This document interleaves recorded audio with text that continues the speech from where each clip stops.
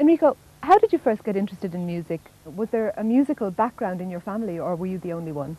Not at all, any background. Just my parents told me when I was something like 4 years old, I just was climbing the piano to try to play, and I was playing War and Peace, War and and Peace, something like that. But well, not anything to do with Mozart or just playing piano only sound. And so after, when I was about 7 years old, they brought me a upright piano, and so I started to play. Just without forcing me, I was just interested in myself, and I have to be thankful they brought me immediately.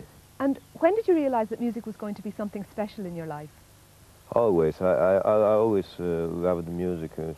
It was I was just putting records on the on the machine and just listening music. Yes, I remember it was quite a very deep interest from the beginning.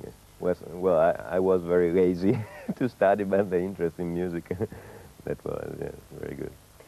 Who have you studied with up to now to bring you to this standard? Well, first I started in Rimini, in my city, with a good teacher, Professoressa Formiconi, and after I went to the conservatory in Pesaro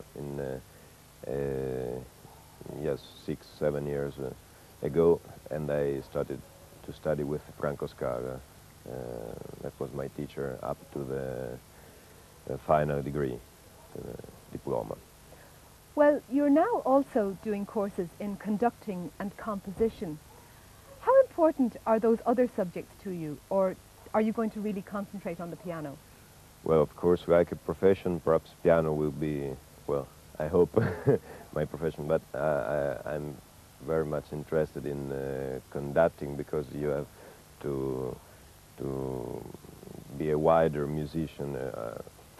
It's not only playing piano, it's not only pushing a keyboard, it's just you have to learn many things about music, and we like very much with friends to play four hands symphonies, Beethoven's, Mozart's, and all the repertoire, and Bruckner and Mahler and Richard Strauss, and it's very funny. When you're not playing the piano, what sort of things do you do? Well, I like very much reading books, and well, I ride by bicycle. I'm many things, walking. I live in the countryside, so I just walk around the hills and in my garden. And I have lots of cats and animals, yes, at home. And well, I'm looking stars. I'm quite an astronomer, and I'm playing chess. Well.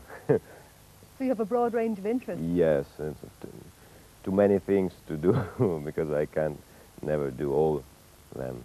Do you think some musicians get too fixed on playing the piano?